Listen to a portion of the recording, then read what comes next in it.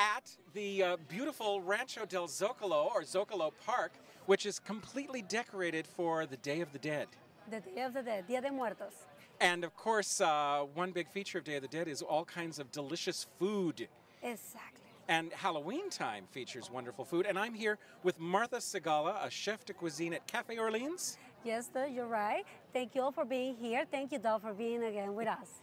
And what are we going to be making today that our friends can come and enjoy at the Disneyland Resort? Well, this is part of the things that you can find in our park when you're coming and enjoying. Besides all the rides and the beautiful decorations that we have for Halloween, we have sandwiches, we have food, we have desserts. And let me tell you what you can find. We had these delicious gingerbread vignettes. Oh, the gingerbread beignets. Yes. Those were so good last year. You brought them back. I had to bring them back because they were so delicious and they were so popular. Eggnog cream and glaze and this delicious jet skeleton flourless mousse cake. Oh, a flourless mousse cake. Where is that available? And Cafe Orleans as well. Cafe Orleans. Yes. Very good. But let's move on with the sandwich that we're going to be preparing for today. I'm going to show you how we prepare it here, and also maybe you can learn and prepare it at home as well. Okay. So we're going to start with this delicious frecco focaccia.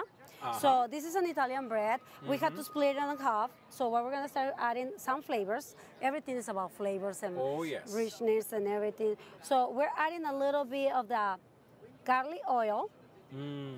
We're gonna add plenty on the bottom, and this sandwich is called muffaletta. A muffaletta sandwich, and this is served at French Market. the French Market. The French Market. Okay. This sandwich was originally from New Orleans.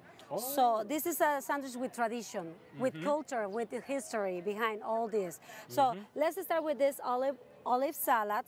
Oh, an olive salad? What is in that salad? Well, on this salad, all the components for making this delicious salad, you can find them on my table right now. And I see. Let me name it for you. We have black pepper, some giardiniera vegetables, some basil, Mediterranean olives, garlic, peppadews. These are French sweet peppers, capers, and pepperoncinis, parsley, and all about goodness. And it's a little bit of olive oil that mixed together. All that minced and mixed together. All with means olive oil. at home. You can do it at home. You can find it by, but you know, when you're cooking, do it yourself. So let's do it at home. Those are the components, so don't forget about that. So now that we have our olive salad here, we're gonna continue with that deli. Oh, wow, look at all this. Yes, and it's all about flavors. We're thinking having fun. We're going to have a nice meal. It has to have all the components to make it a single meal for the day. So we're talking about mortadella. Oh, mortadella. Black forest ham. Black forest ham. And you know, we must to have cheese in our sandwiches. And cheese. And I do have to have a shout out to our readers. No bacon in this sandwich, but enough other wonderful meat that you can enjoy the sandwich very much. This is the original muffaletta. Muffaletta. But you know, you can add bacon if you prefer bacon too. So we're going with a provolone cheese. Provolone, there we go. And this is how we're placing it here. We're gonna go for our third meat, which one is a hard salami. Oh, yes. You know salami. It needs more meat. It needs more meat. That's what it makes this sandwich. That's why it's so grateful and it's so popular. Well, you need protein for a day at the park. And we need more cheese. More cheese, Swiss and cheese. Swiss cheese, that's My what we're wife using. would approve of all the cheese. That's what I'm saying. You know, it's going to be a complete meal full of flavors.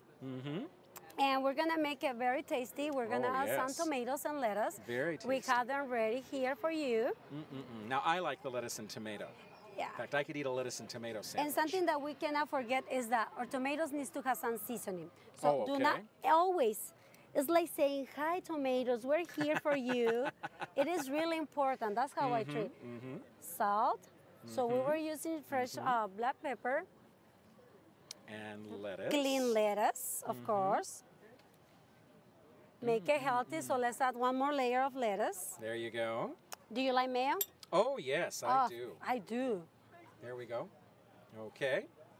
And this is going to be the last touch for this delicious sandwich. Oh, look at this. This is looking fantastic. And I'm going to show you how to cut this humongous. This big, giant sandwich.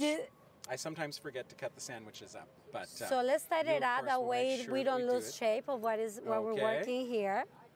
So 2, 3, and 4. final. It's fun, isn't it? Yes, indeed. Yes, indeed. So we're gonna cut in half. Twist a And little there it bit, is. and here we go again. Half. And now when we get this at the French market, I understand it is served in a very special way for us. So if you're in a hurry, you don't have time to cook at home, I'm gonna be having it ready for you here. And I see we've got them right here in these wonderful coffin boxes, ready to go if you're ready to go. Well, thank you so much, Martha, for sharing this wonderful sandwich with us. And I know our readers will love to come back, get one of these themselves, and hopefully see Martha making all these wonderful things here during Halloween time at the Disneyland Resort. Waiting for you.